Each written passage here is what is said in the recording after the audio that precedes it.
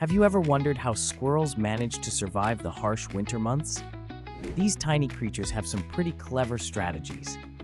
As the leaves start to fall, squirrels begin their preparations for the colder days ahead. One of the main ways they get ready is by storing food. Squirrels are known for their habit of collecting nuts, seeds, and other goodies and hiding them in various places. This behavior is called caching. They don't put all their food in one spot. Instead, they scatter it around in different locations. This way, if one stash gets discovered by another animal, they still have plenty of others to rely on. But how do they remember where they buried all those snacks?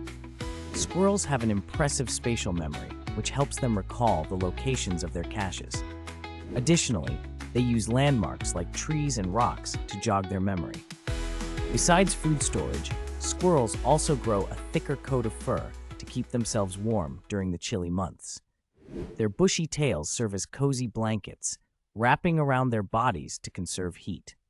So next time you see a squirrel scurrying around in autumn, you'll know they're not just playing, but are busy ensuring they have enough resources to survive the winter.